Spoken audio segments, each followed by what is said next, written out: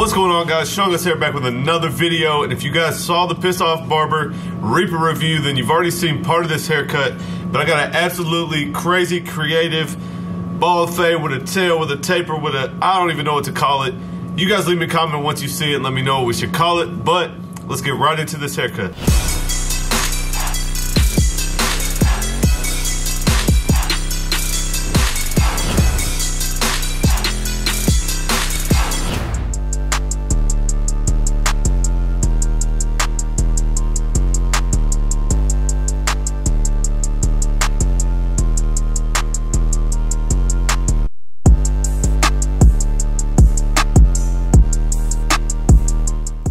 Alright guys, I got a crazy one for you today. Unfortunately, I was recording this video for the Pissed Off Barber Clipper review, so I did not film the whole block graduation.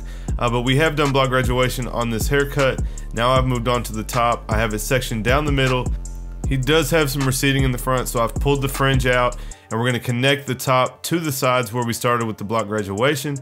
Then we'll bring that up and have that as a guide to cut the top, and we'll go ahead and add some texture on top while taking a decent amount of length off. And that is setting us up to come in and do the sides after. So now I'll pull it up. I'm looking for where it's thin. We're going to take off a decent amount, probably about an inch, while adding some texture as well. So got my shears at a 45-degree angle, just coming in, adding a deep point cut, and that will take length off at the same time as well. So we'll do that all over, then we can move on to the sides.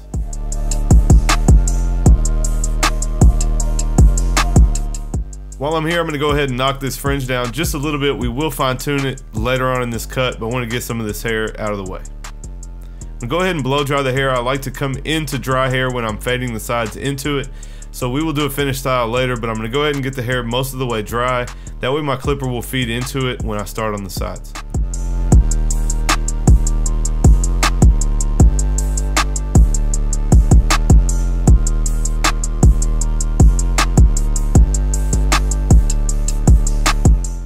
Alright, we're starting off on this side with a number 4. We're going to go right up into the hair on top. So we're just going to slow the clipper down and let it feed into the hair on top. We'll do this 4 and then cut the rest of the side down to a 3 before coming in and starting our taper.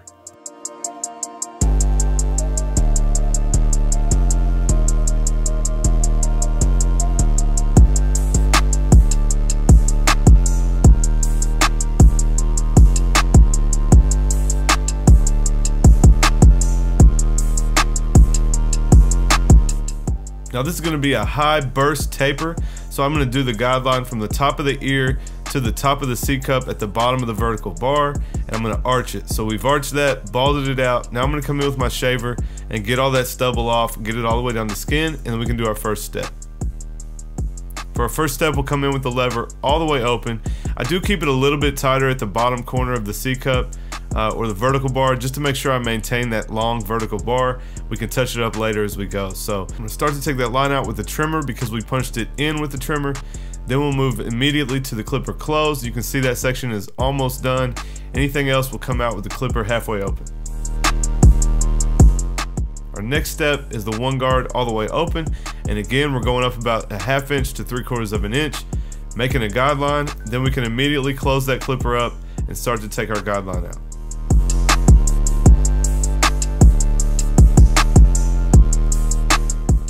Once we've gone through it with the one closed and there's a slight line left, the half guard halfway open will be the magic eraser to come in and take the rest of that line out. After that, we'll move right on to the number 2. We did a 3 on the sides to begin with, so now we'll take our number 2 closed and connect everything that we've done to the sides. There should be a slight line left in between the 2 and the 1, and the 1.5 will be the magic eraser for that line. So come in with the 1.5 right now, and it should take everything else that's left and blend it all together nice and smooth. And like normal, guys, we can come back through and touch it up as needed. But this side, the steps are done. We will work 1.5 down and polish this up as needed, then we can move on.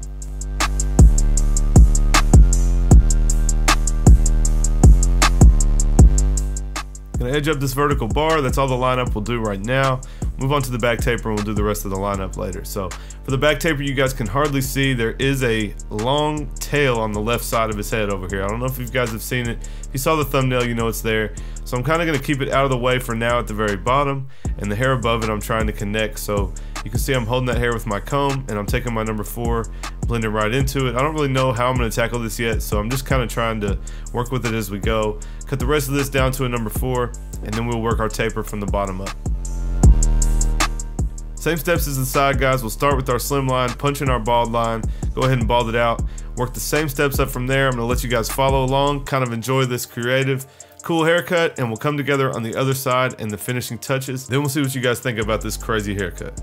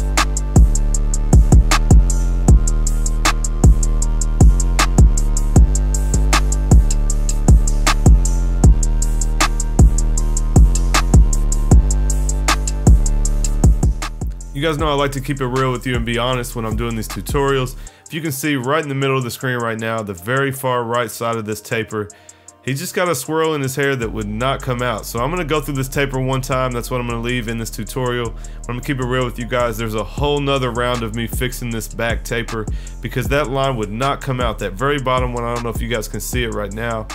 Just kind of a diagonal line in his open section. I end up balding that out after all this and doing the whole taper a little bit higher. So if you guys notice in the end it's a little bit higher, that's why I just wanted to tell you guys, but I wasn't gonna leave 15 minutes of this back taper in one video. So anyway, we'll finish up these steps and move on to the other side, and that's when it really starts to get cool.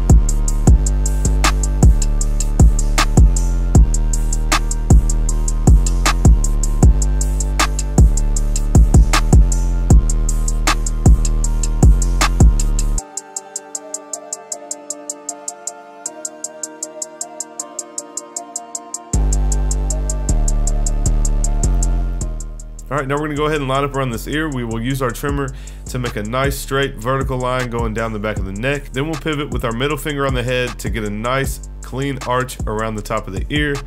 Just little by little, guys, take your time and pivot your trimmer around and get a nice smooth circle.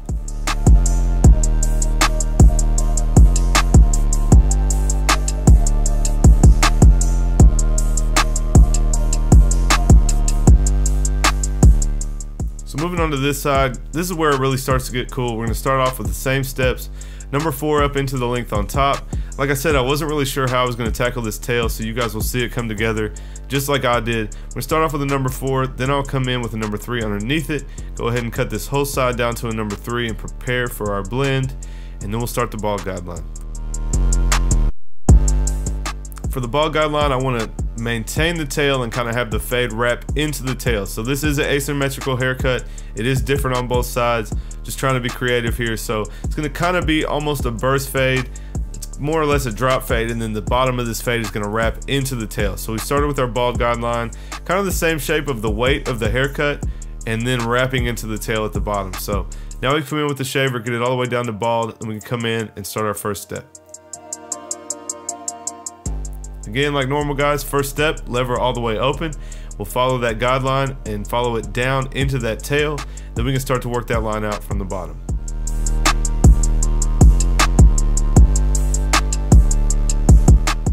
Now, like I said, guys, I was filming this for the Pissed Off Barber Clipper review, so I tried to go after this line without my trimmer like I normally would. I just started with the closed clipper, and you guys will see that this closed clipper was not short enough to take that out. So you see where I'm working right now. We just got a dark spot left. So I will come in with the trimmer and touch that up. I didn't show it though, like I said, I only did this for that clipper review. But moving on, now we're at the open one. Same steps as everything, guys, the other side and the back. Open one, now we'll close it up and attack that bottom line. And anything that's left behind we'll get out with the half guard.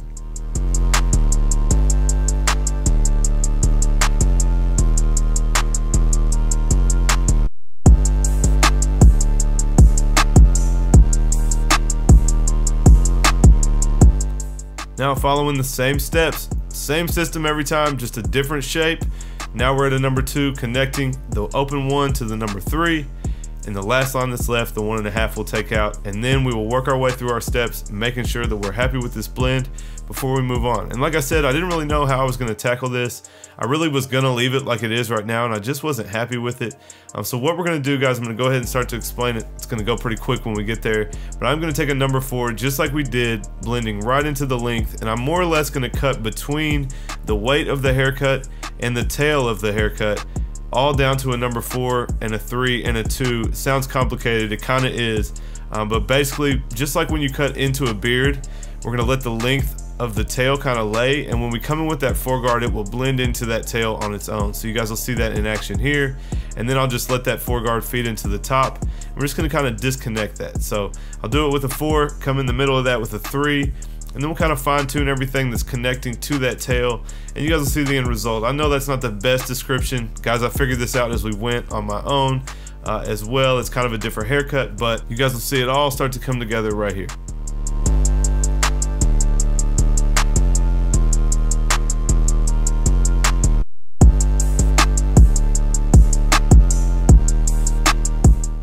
All right, we're gonna throw some color enhancement on the finished cut. Like I said, this was just supposed to be a clipper review, so this is the only angle I have of the color enhancement, but you guys can see we're just gonna enhance the vertical bar. Now I'm gonna throw in some Tomb 45 indestructible clay. We're gonna go ahead and get this thing styled. Guys, when I put the clay in, I like to really work it in all the way down into the root. I really get it in there, and then I take my comb and I comb it back down. I use a wide tooth comb, so I'm not really yanking on the client. But you guys will see I'm gonna really work this in there, get it all the way worked in. Then I'll take my wide tooth comb and comb it down and start to work the final product.